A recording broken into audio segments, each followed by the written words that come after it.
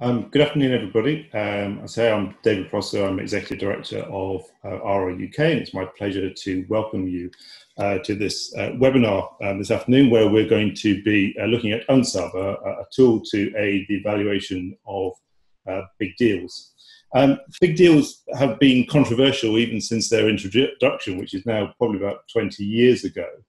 While they provide convenience and improved cost per title, they also type an ever-increasing proportion of libraries' acquisition budgets, reducing the flexibility that institutions have in managing those budgets, and have helped drive even greater consolidation in the market. So there were already concerns, but then the last few months and the COVID crisis has exacerbated that.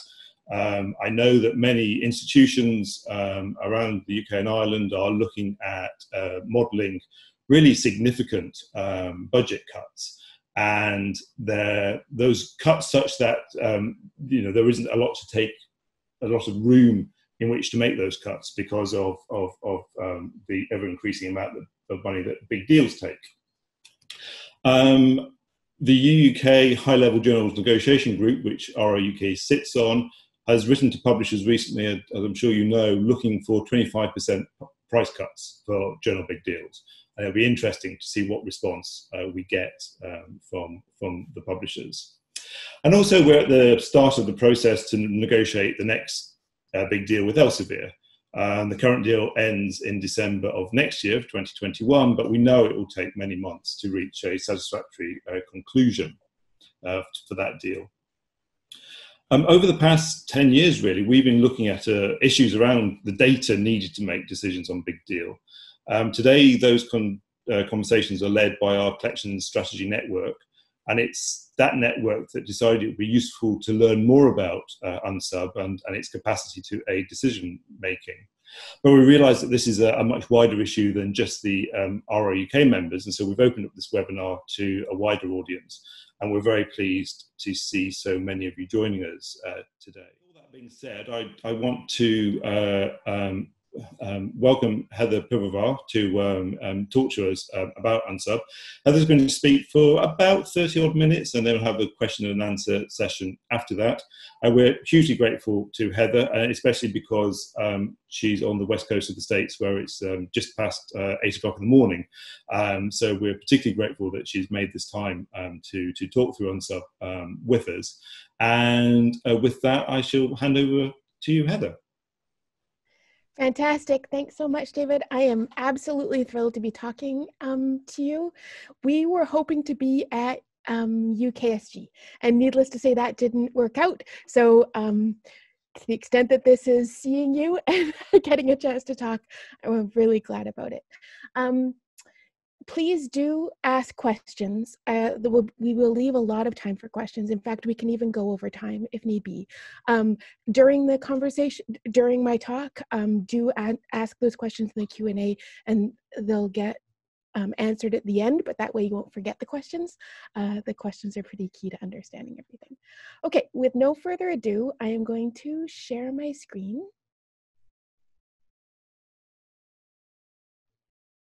Hopefully the right screen. Okay. Does that look good? Can you guys see that okay? I'm assuming no news is good news. Okay, here we go. So I'm here to talk with you about Unsub. This is, sometimes you don't have a picture of me. So this is what I look like. And this is the other half of Unsub, Jason Preem. Please, if we ever do run into each other at UKSG or anywhere else, do say hi. We'd love to catch up. Okay, so I work for the nonprofit Our Research. I'm one of the two founders along with Jason. We've been around for about 8 years doing various things. We are a nonprofit based in the US, although currently live in Canada, dual citizen, which is wonderful, but that's a touchy subject, so maybe we won't talk about that. Anyway, everything we do is open source, open data, open access. We're a nonprofit because our goal is to accelerate the transition to open science. And we try to practice what we preach with our infrastructure. So that's a little bit about who we are and what we believe in. But I'm not going to be talking about that part that much more, because although that's cool, it's actually about to get even cooler with the functionality. And so put on your seatbelts. So you might already be using some tools that we make. So we are the people behind Unpaywall, which, as you might know, is a complete open, well, it's an attempt to be a complete, it's the most complete open and legal index of open access with very high accuracy that has driven its integration into a lot of different systems. So you might already be using Unpaywall if you use Web of Science, Scopus, ProQuest, Dimensions, and so on. All of the open access links in those systems come from the Unpaywall database. Also, you yourself might have Unpaywall turned on in your link resolver. If you don't, you should. It's free. Almost all, I think, major link resolver vendors have the ability to configure it so that if a patron goes to a paper and you don't have it in your subscription holdings, it checks the Unpaywall database, sees if we know of a legal, good quality open access version. If so, the patron will be redirected there. And only if one of those does not exist does it go to your interlibrary loan page. So you may have that turned on. If not, go ahead and turn that on right now and help unleash the power of open access. So we've been doing that for several years now. And we are now using the Unpaywall data in a different product. Right, I forgot to mention the browser extension may be a different way you're using it. So 250,000 people actively use the browser extension.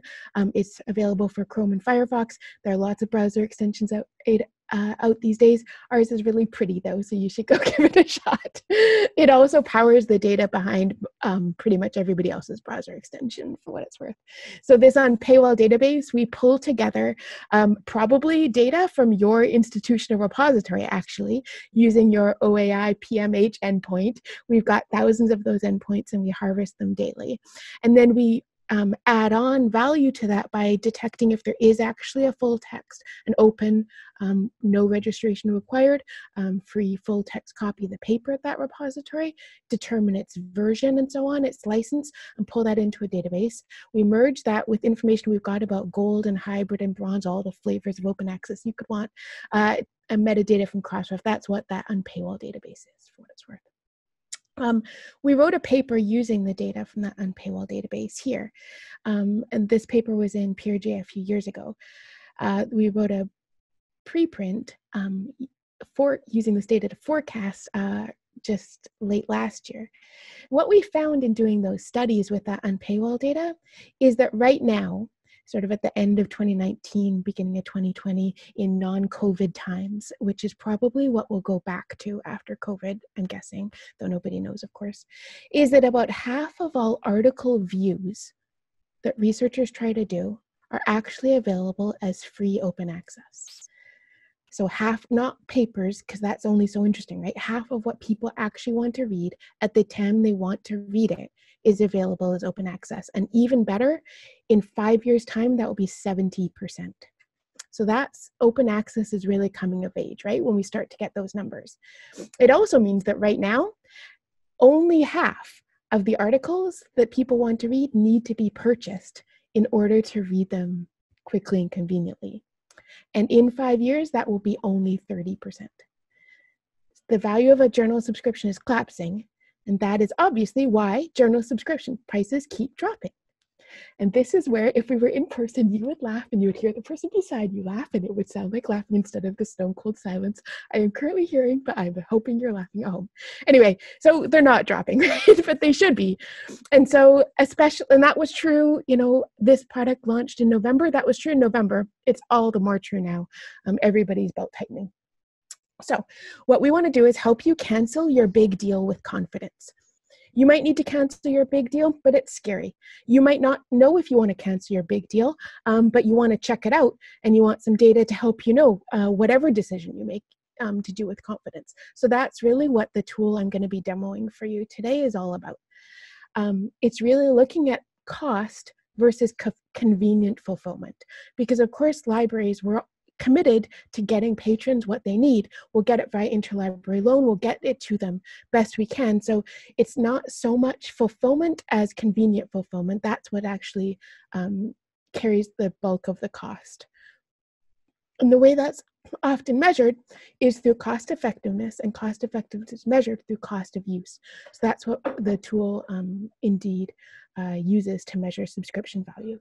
So traditionally, cost of use just involves usage as measured by downloads, and cost, just the cost of subscriptions. And that's what goes into standard cost of use to determine subscription value. And what we're doing is bringing to that some more data. So we're saying, in addition to usage, what we're really trying to get with usage is the value of the data. The value of the journal to your institution, right? And downloads is one metric of that value. Another is how many times do people in your institution cite papers in that journal, because that's kind of that describes value, right? How many times do authors in your institution author papers in that journal? So we're adding all those things into usage in this sort of more advanced cost per use metric that we will be talking about. In addition to cost of just the subscription, if you don't subscribe, the cost isn't zero, right? Because we still have a cost of interlibrary loan. So another refinement we're making to standard cost per use is we're using net cost of a subscription. And that's the cost of a subscription minus the cost of what the ILL would be if you didn't actually subscribe to that title. And finally, we're adding, instead of just cost per use, we think it's important it's cost per paid use, so that you're not paying for free. So if an article is available open access, as it increasingly is, in your perpetual access back file, in places like ResearchGate or something like that, you shouldn't consider that the money you're paying the publishers for that is money well spent. So we're excluding that from the cost per use metric to get your real subscription value.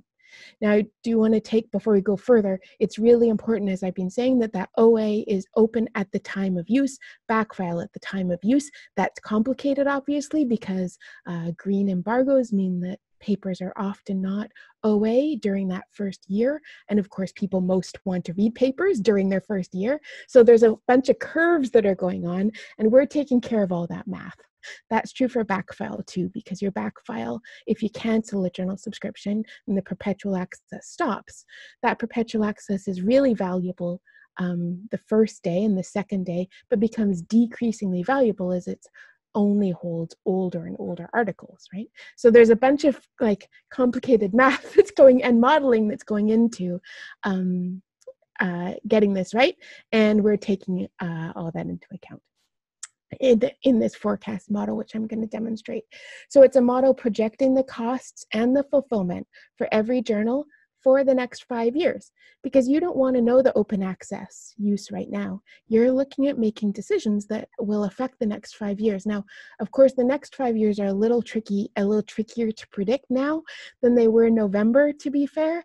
But we think that, but one thing we're doing actually is continually updating the model with the best available evidence we've got. So the goal is to have an accurate as we can prediction of the next 5 years. Okay, so we create this forecast model by data that you bring and data that we bring. The data that you bring is a counter file, and then optionally customized prices and your own customized list of what you've got perpetual access to. And that's it. And we just need the counter to start. The other ones we can use defaults.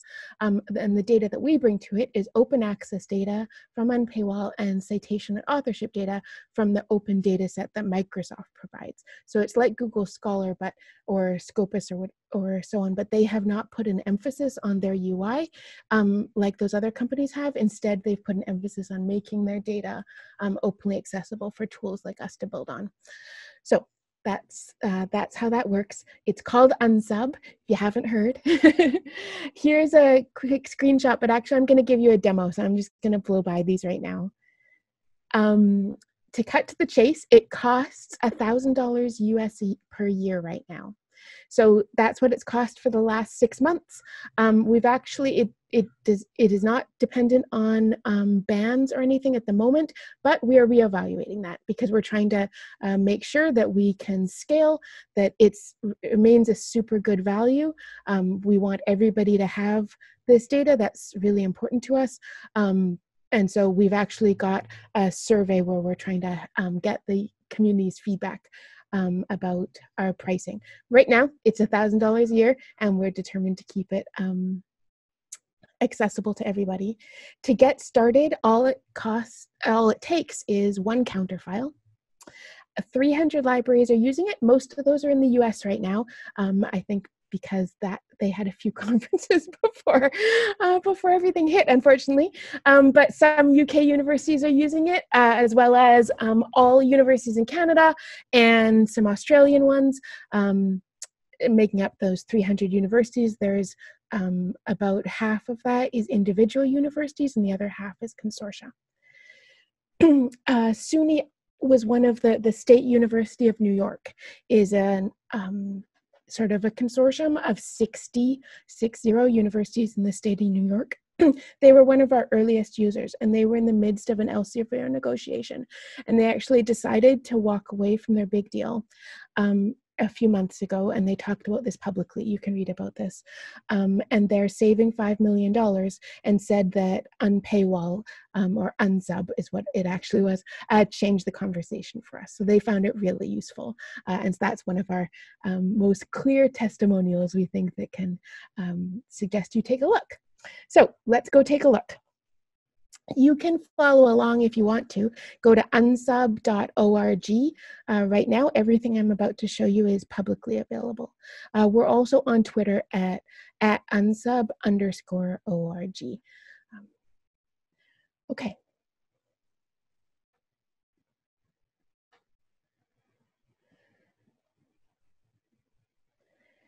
Okay, so here we are at unsub.org. And we're going to try the demo. So you can follow along at home if you want. So I'm going to type in my email address. So,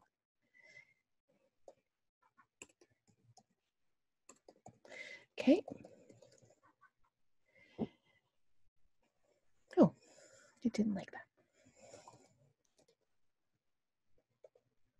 I'm giving it an email address it hasn't seen before so we can see a clean, fresh demo, not one where I fiddled. Okay, so we're in. So what this demo is it's really what you would see if you were to get a custom dashboard customized with your counter file.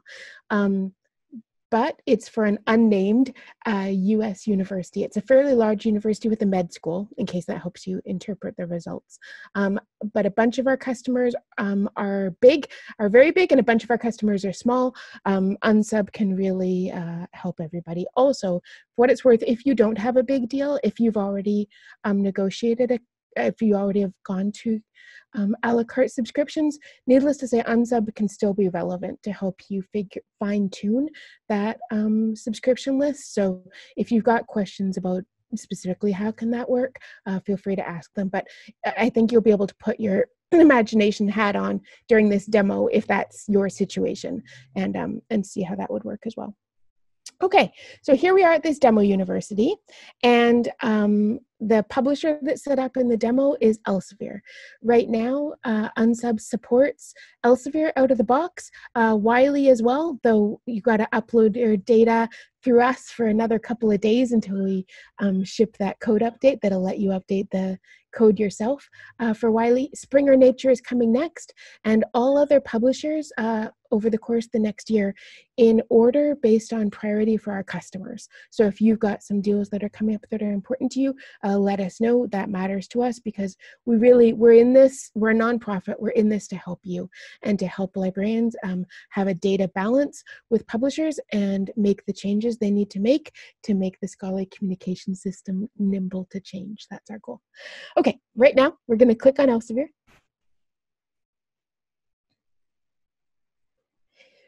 And the tool actually covers both the read and the publish side of a subscription, of a publisher negotiation. Now, it doesn't cover them equally. The focus at the moment is on the read side, so it's on the subscription side. But we do have a little bit that estimates your APC spend as well. I'm going to cover that at the end. It's right here. So I'll come back to that and cover that. But what we're going to do is dive in right now to the most interesting guts, which is to model what does it look like if you were to walk away from your big deal. So we click on a scenario. The idea is that you can save different scenarios with different assumptions and settings and compare and contrast. So it can help you as a decision support tool. Okay, and here we are. So this is the main page that is giving you some data. So let me give you an explanation of what data we're seeing. I'll actually start here in this second bar, this instant fulfillment, it says at the top, 61%. So starting at the bottom of that, the bottom part of that bar says 35% open access. What does that mean? What it means is over the next 5 years, so all of the scenario is modeling the next 5 years, and then we look at it annually. So the average of the next 5 years, because people are used to thinking annually, so it's a forecast, and then we look at it annually. And you can dig into the detailed years in various ways I can show you. But so in the next 5 years, of all the uses, so a combination again of downloads, citations, and authorships we can talk about, all the uses, 35% of them will be available open access at the time of the request for this large US university.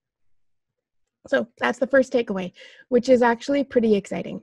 I should say, actually, sorry, I got a bit ahead of myself. This is Elsevier. It's everything in their big deal that Elsevier is currently publishing that isn't a gold open access journal because it's not relevant for a big deal and so on, right?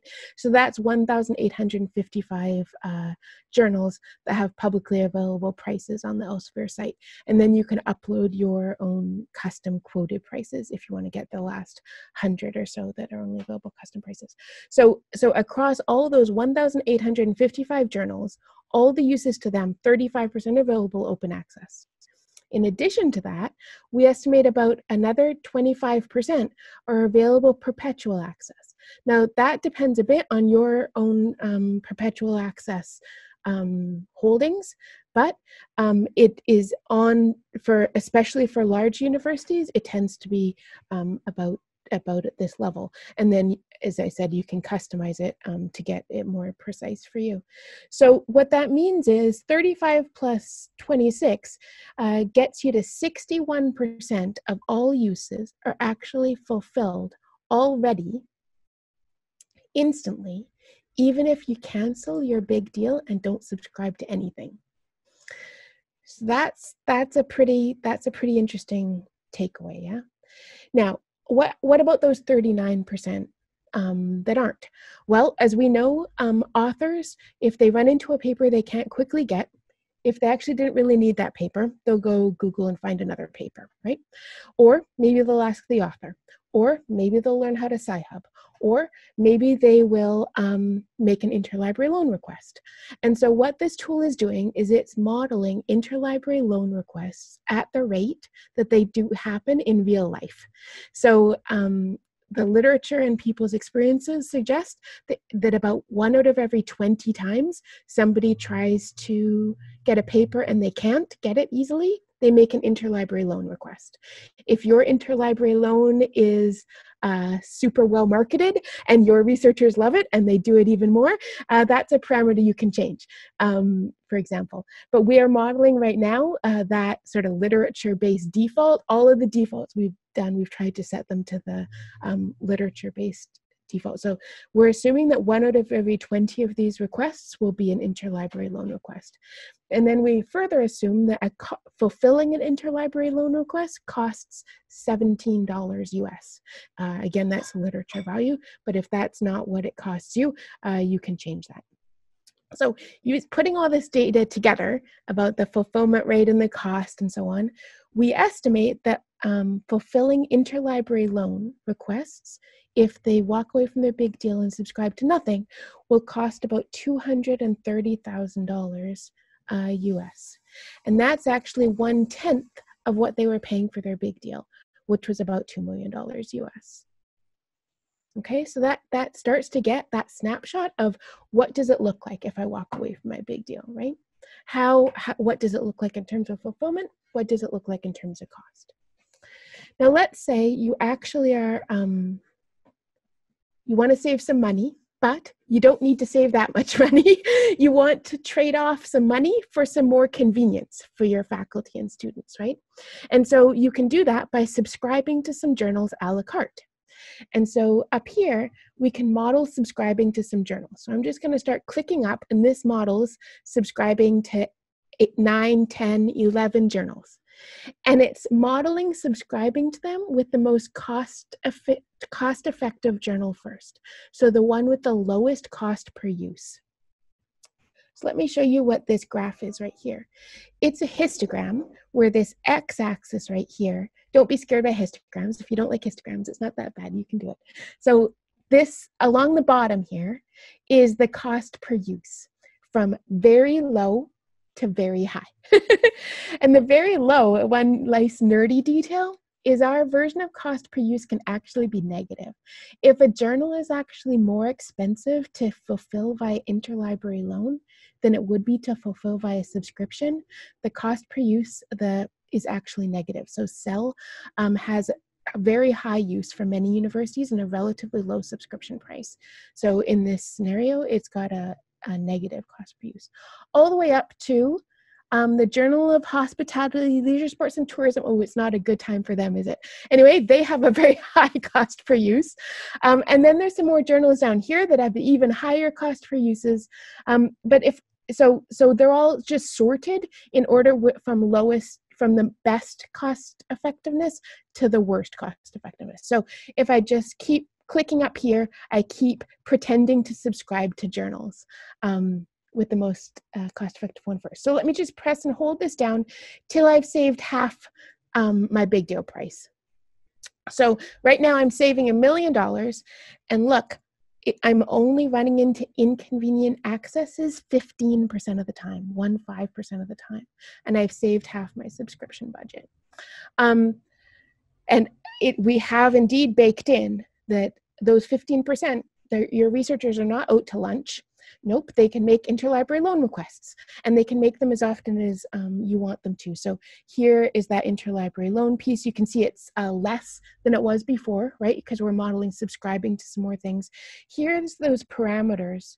So interlibrary loan, if we say the interlibrary loan is actually going to happen twice as often, 10% of the time, you'll see that this bit jumps up. Slow.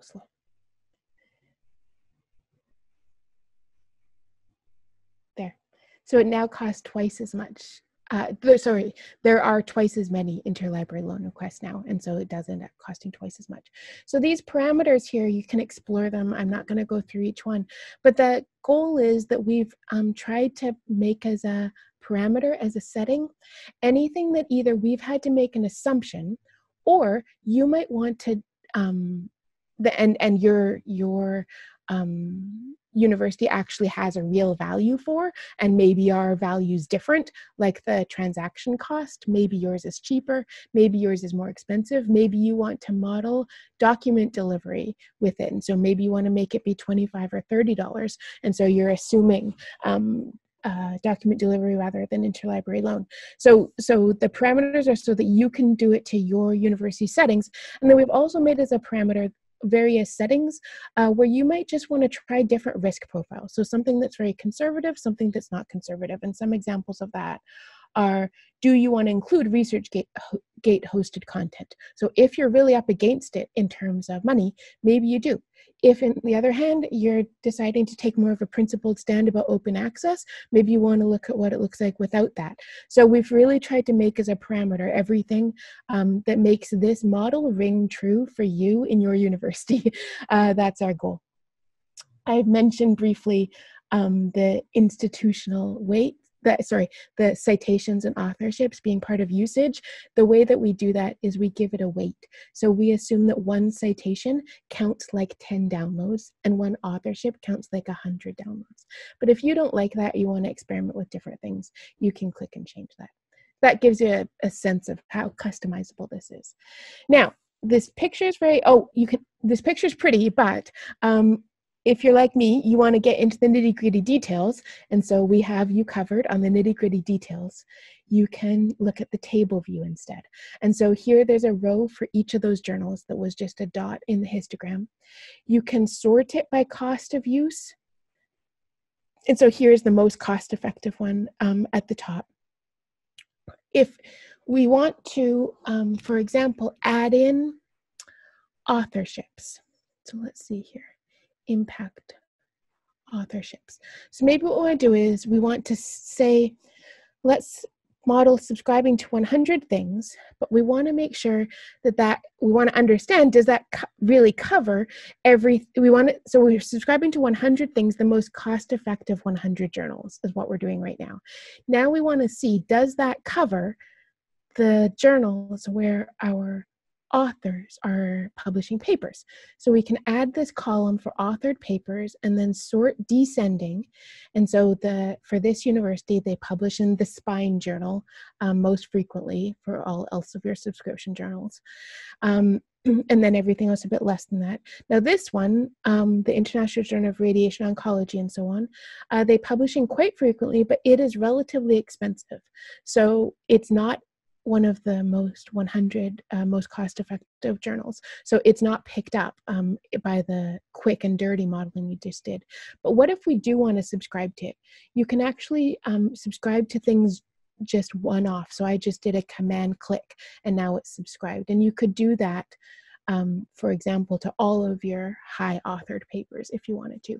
Or one use case that people have talked about is they have a very active nursing program. So let's just look at the nursing journals and see, maybe you have a faculty member who's very active on the board of the Journal of Neonatal Nursing. So even though it's not particularly cost effective, even though it doesn't bubble to the top, it's good for your university to subscribe to that. That's real, right? That's your job to know that and to do that. So again, you could subscribe to that. You could also go ahead and click on it to get more details. So here it shows you the cost per use as a combination of downloads, citations over the last 5 years, authorships over the last 5 years, and so on. And there's also some nitty-gritty timeline data here. So how much open access, what kinds of open access, things like that. This pane isn't the prettiest right now. We're working on making it better and have some good timeline graphs in the future. Yeah, okay, I think that is covering most of this section. You can export a spreadsheet. You can save this scenario view and copy it, and then save a different one with different subscription lists and different parameters and so on to play around. So that's a quick overview, I think, of how you can use this as a decision support tool to see what would it look like to walk away from your big deals. Before I forget, let me go back and give you a quick overview of that APC piece. So here, I'm going to dive in here. What this is saying is that for this university, they're spending about $94,000 a year on open access to Elsevier. So now we're going to dig in and see the details of that. So there's that $94,000 a year. So here's a list of all of the journals where authors from this institution have published papers that are either gold OA or hybrid OA. So again, gold OA is when the whole journal is open access. So, and hybrid OA is when that not the whole journal is, but just that specific paper is. So we flag what type it is of the journal. So this is all the journals that are published by Elsevier that these authors are published in. And here's the APC price, the current APC price for published article processing charge. For those who might not know, that's the cost that that this journal charges authors to make their paper available open access.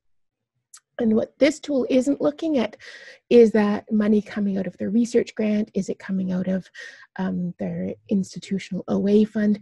We're not paying any attention right in this tool in where that money is coming from. It's more just how much money are people in the university paying to Elsevier to publish open access? Because that number can obviously be useful if you are looking at a read and publish agreement, but also, frankly, if you're just looking at a subscription agreement as part of your negotiation, and to double check the publishers about their no double dipping claims and so on.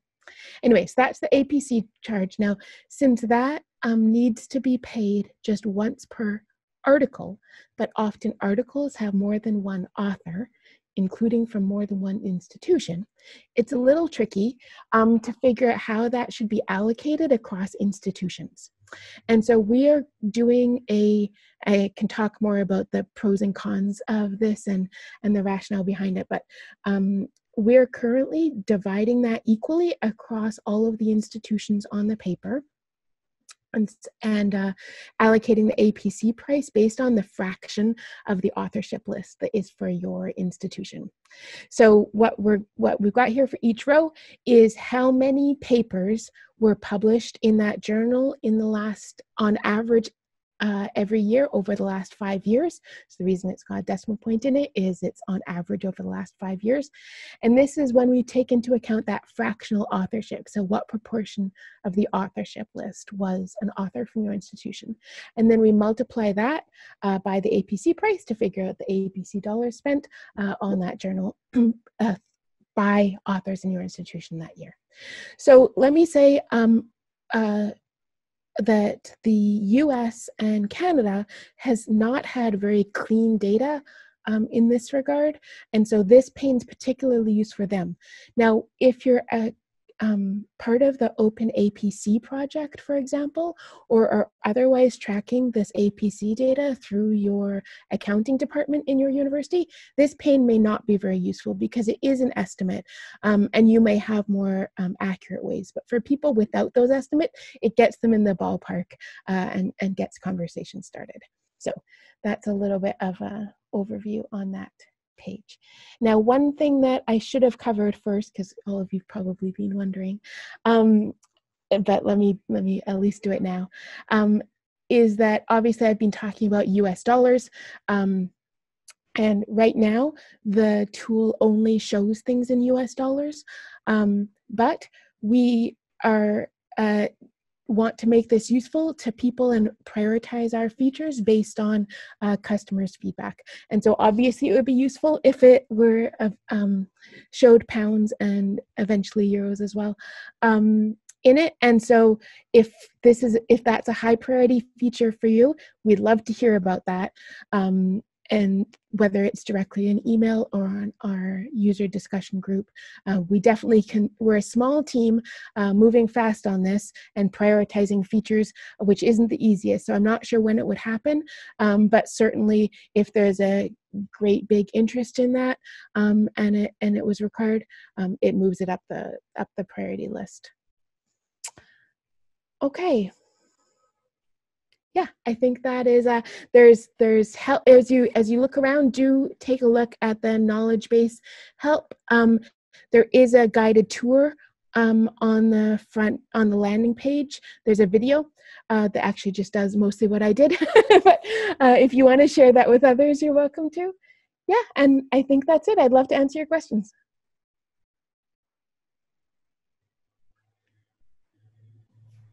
Well, thanks, Heather. That was brilliant. Really, really interesting. I think the fact about the proportion of downloads or the amount of use or views that's open access is really interesting, because traditionally we've always looked at the number of journals or even papers, but actually looking at it from usage is really interesting.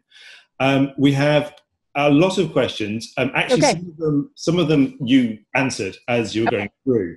So there was some discussion about ResearchGate and other sources, and you want to include that, and I think you picked that up.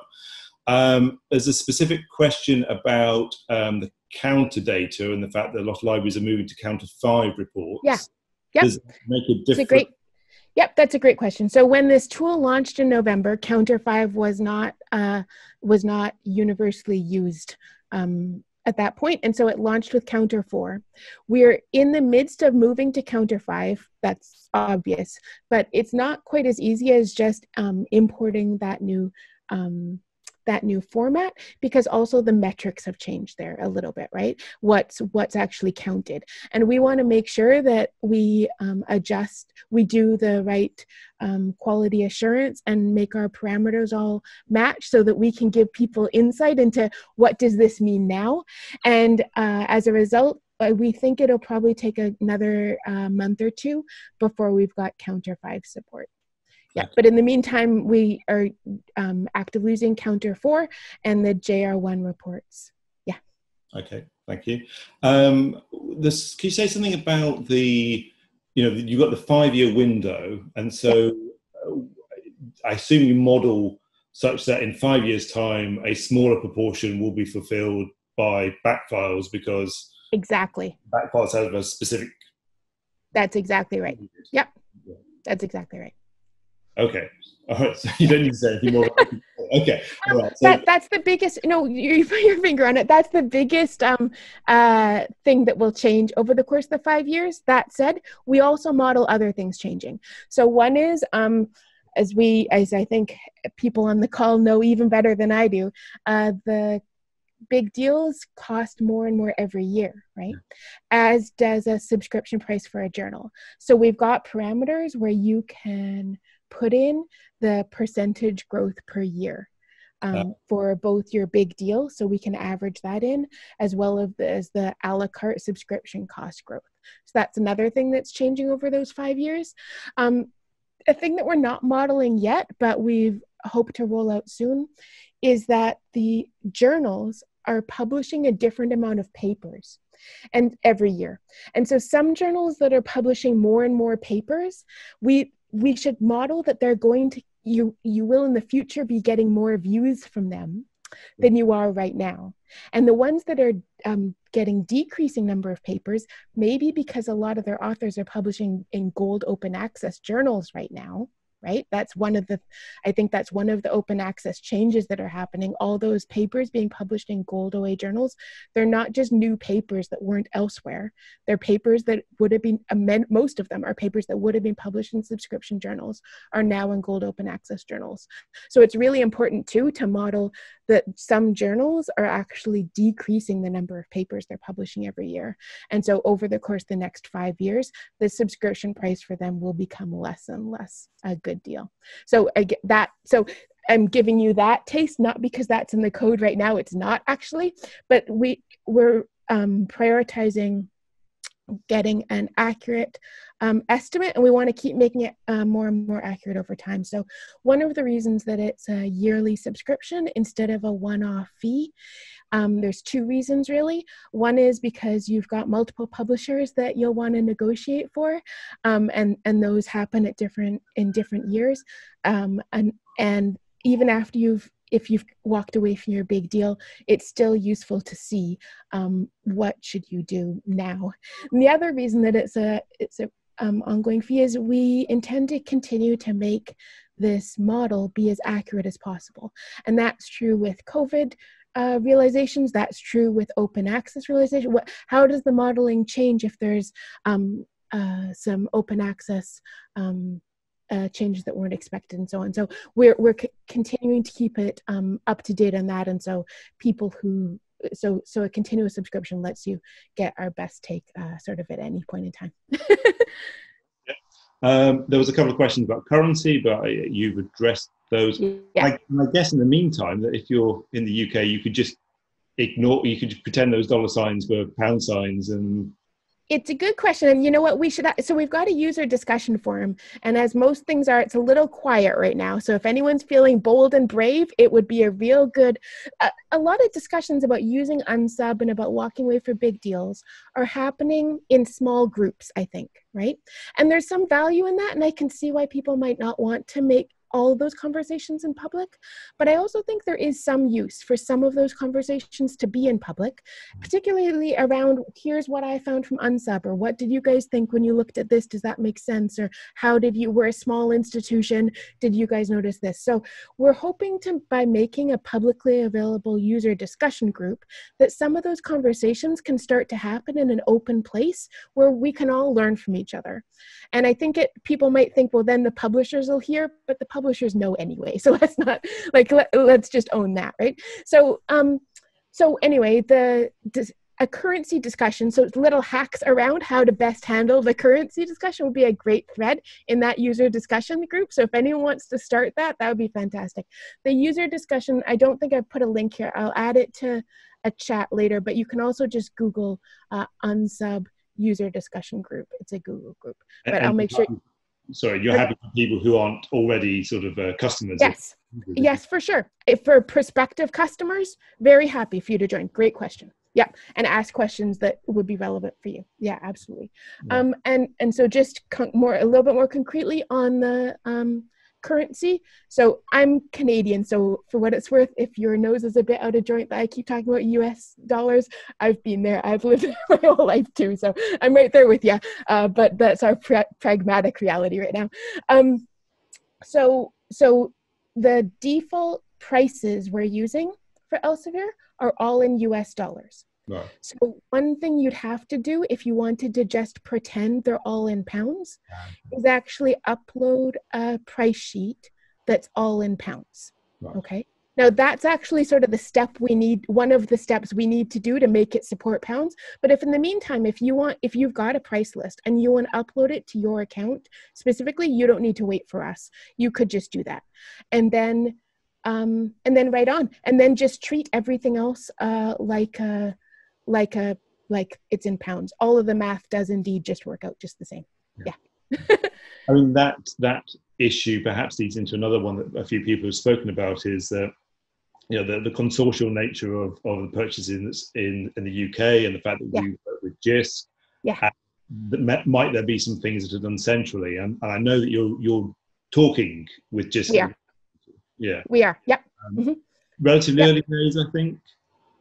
Yep, relatively early days, but I think also people know it's a timely issue. So I think people who are listening have a few choices. They could go ahead and buy right now. And if you buy right now, the price is $1,000 US. You can buy it with a P card and have it today. You can't quite have your data uploaded today, but you can have your data uploaded real soon in just a few days. So that's one choice. Another choice is you could wait and see what we announce with JISC and the ability to buy a subscription through JISC. Now we're figuring that out, and I don't know the timeline of that. I don't even know if it'll happen. But for clarity, that is an option, and that is actually how it happened with Canada, with CRKN. They bought subscriptions. Anyway, which is a different thing than JISC, but yeah. So and I think that's useful to do, even if JISC were to buy a version that's just for JISC, for example, that lets JISC do its negotiations maybe with your data in it. But there's a version there that maybe JISC is looking at, but you don't have the ability to do that fine tuning. So I think it really just sort of depends on the timeline people are looking at, and maybe how much autonomy they want. And it is early days with JISC, and we're happy. You can ask JISC about that. You can ask us too. Yeah, brilliant. One of the things about the consortial view of this would be that you could imagine a group of universities coming together and saying, okay, well, we will purchase these 100 Elsevier titles if you purchase those 100. Yeah, that's true. So and do interlibrary loan. So one thing that people have said, and I kind of love this question because it definitely presupposes a really big change in the world, which is great, right? People are like, but if everybody does this, then there won't be anybody left to interlibrary loan from. And first of all, okay, that sounds like a pretty good problem if we're really there in some ways. I mean, not in other ways, but that's a pretty big change from where we are right now. But then, yeah, for sure, let's figure out how to work with that, right? That means all of a sudden there's a tool that's needed to let people figure out how we can split this, across universities or whatever. So the tool doesn't support that. It doesn't support that itself right now, but I do agree people could do it like that right now. They could say, look, here's the journals I would subscribe to. I've exported. Here's the journals I would subscribe to, and sort of merge spreadsheets and say, okay, well, you take the top half, I'll take the bottom half. That's totally true. Okay, yeah. And then thinking a little bit more about, there's some specific questions around Elsa in the big deal, and the fact that in the UK sell press titles aren't included. So Yeah. is it I guess you can exclude those from. Yeah, good question. So that hasn't been it hasn't been very often requested yet with the customers we've had to exclude titles. We've often done it when people have walked away from their big deals already and they just want to look at the titles they currently subscribe to and work sort of within that universe. So we do have that ability to say, for you to send us a list of your ISSNs in a spreadsheet and say, make my dashboard only show these. So you could send us that list that doesn't include the cell titles. Yeah. And indeed, if it turns out that everyone in the UK is in the same situation, we certainly don't want to need to everybody in the UK to do the exact same thing. We'll try to figure out a way to make it more convenient. So yeah, let us know. Okay, that's great. You answered the questions about subscription costs, I think. Aggregators, like Yeah. when you're getting access to some back files through those. You've obviously heard that question before. How do you handle that? Yeah, that's a great question. And the truth is we're not, and I think there's two different questions maybe. One is when you've, the aggregators come into, one is what do you do with their usage metrics? So if things are going in clinical key, for example, which is a different way of place the usage metrics can sort of go in Elsevier, how do we bring those in? And a separate thing is, what if we've got backfile through JSTOR or so on? So both of those are still works in progress for us, partly because we want to make sure we bring them in a way that facilitates this good decision making. So I think that for the ones that are backfile, that's going to be pretty easy actually, because if what we're modeling is, I want to look at my Elsevier subscriptions, I'm just going to assume I keep subscribing to the thing that's providing me that backfile. Then I think we'll just hold that part, we'll load that, we'll turn on that you've subscribed to those things, and then let you fiddle with your Elsevier. And sometime if there's enough interest, maybe we could let you fiddle this too, but that's not where we'll start. I think we'll just let you turn this on and fiddle this. Now that, for what it's worth, we've been getting that question quite a bit, and our timeline looks like the summer, I think, probably for facilitating that. Okay. Right. There's a really interesting, almost strategic question that's come in, which is about green. And so if you've got a journal with a larger percentage of green access, then your cost per download will probably be higher, because you're getting a lot of the usage through green. And then you may decide that you want to cancel that one, and then you're almost penalizing the good behavior of that journal. So that journal is saying, yes, you can have lots of green access, but then you're cancelling it. So have you thought of, it's not really a modeling question so much, it's more like a strategic question. We have thought of that. And I think what we think is the right answer to that is to give librarians the data and trust them to make the decisions.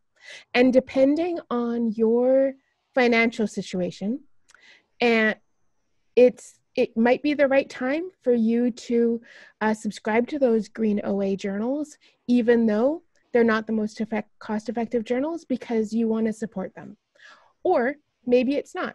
And so we don't think the right answer to that is to just not tell anybody, because maybe they'll actually cancel things because something's got a lot of open access. Nope, let's tell them. So we're revealing here how much green open access things have, and so people can and perhaps should indeed take that into their consideration. Furthermore, it's whether or not it's a society journal.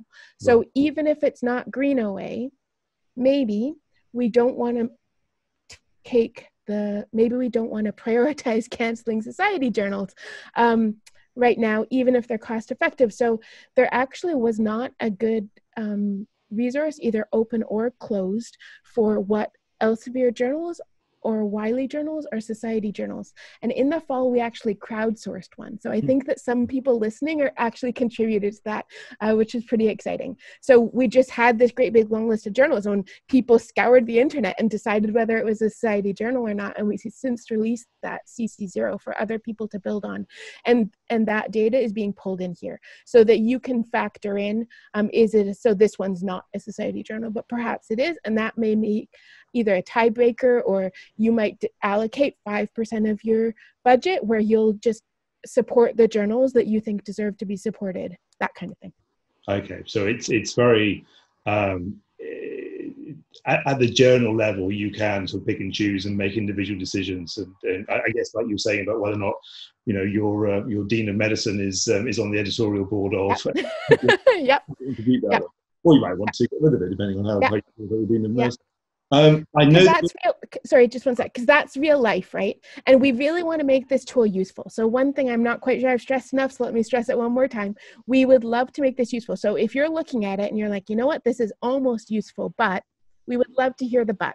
So send us an email and tell us, because we really want this tool to help make these decisions. Yeah. I know that we're pushing time, but there was also a few questions that came in about the APC sides of things. So yeah. if you're happy to continue for a little while. I don't know what this says. All the questions about subscriptions came in the Q&A, and all the questions about APCs came in the chat. I don't know if that's a different types of people. I'm not quite sure what that is. So you mentioned the split in authors, so the author numbers and such like. A lot of people, when they're thinking about paying APCs, are very concerned about who the corresponding author is. Yeah. And so that's maybe, you know, normally it's the corresponding author whose institution will pay. Is that something that you can sort of feed in, or is it sort of, author percentage split that you would do? Yeah, great question. So right now it is just an even split. And so I think it is true that the corresponding authors is often the one who pays. That is, like, depends on the field, but I think that is often true. There's been some studies that looked at different ways of modeling it, by the corresponding author, the first author, the last author, an even split of authors, and on any given paper, it makes a difference in the amount and where it's allocated, but across a lot of papers and across a lot of journals, it tends to be evened out. Now, it's not evened out entirely, because some very prestigious institutions, for example, might disproportionately be the corresponding author compared to a less prestigious institution, because the corresponding author is often the one with all the research funding and so on, right? So it doesn't entirely weigh out, and so it's a reasonable question. I think one way so because of that, we would actually like to have corresponding author in here. Unfortunately, that data is not available. It's not captured in a standard way and revealed in a standard way, other than for a few publishers like PLOS, for example. So we're making do in the meantime. There's not a way for you to upload corresponding author information, mostly because most people don't have it. One thing we are looking at is having a weighting to sort of say, yes, my institution tends to be more of a paying institution, or my institution tends to be less of a paying institution, and sort of see that way you can at least do some risk balancing around it. Or, for example, we can look in PLOS. In PLOS, is your institution disproportionately the corresponding author or not? So I think that gives you a bit of insight into how we might refine this sort of as the next step or two.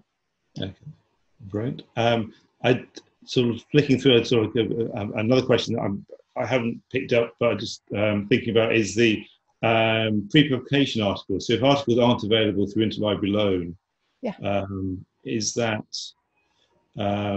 how would access to those articles? But I suppose some of those are made freely available by the publisher anyway, aren't they? I think.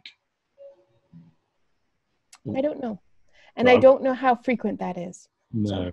I've got some background music, neighbours. So if anyone hears some music, that's what that is. I think we've covered most of the questions. either through in the course of the presentation, Yeah. or in that really helpful Q&A session. You offering, Heather, that if people had questions, or if I've missed them, if I haven't expressed them properly, or if people think of anything else, so we will share your contact details when we share the recording of this presentation. I think the point to emphasize again is the discussions with GISC that you're having, and some people have spoken about that and about how useful they would find doing something centrally. So I suppose my point to UK colleagues is, and I know that we have a colleague from GISC listening in, my point is that if people feel this would be a useful thing to have, then they should contact GISC. That's right. And to try and promote that. Apart from that, I think it's all that's left is for me to thank you again.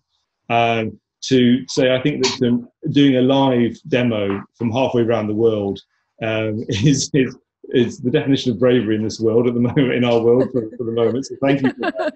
Fair. A huge amount of interest, and there will continue to be so.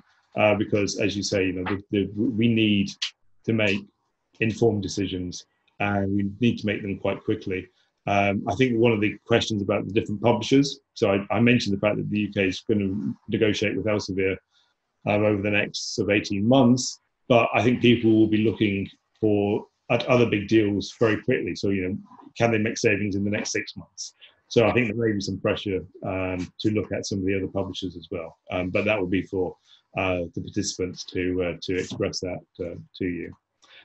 So thank you very much. Thank you all for participating and for your questions. And once again, thank you so much, Heather, for your time and a fascinating presentation. Thanks very much, everybody. Bye-bye.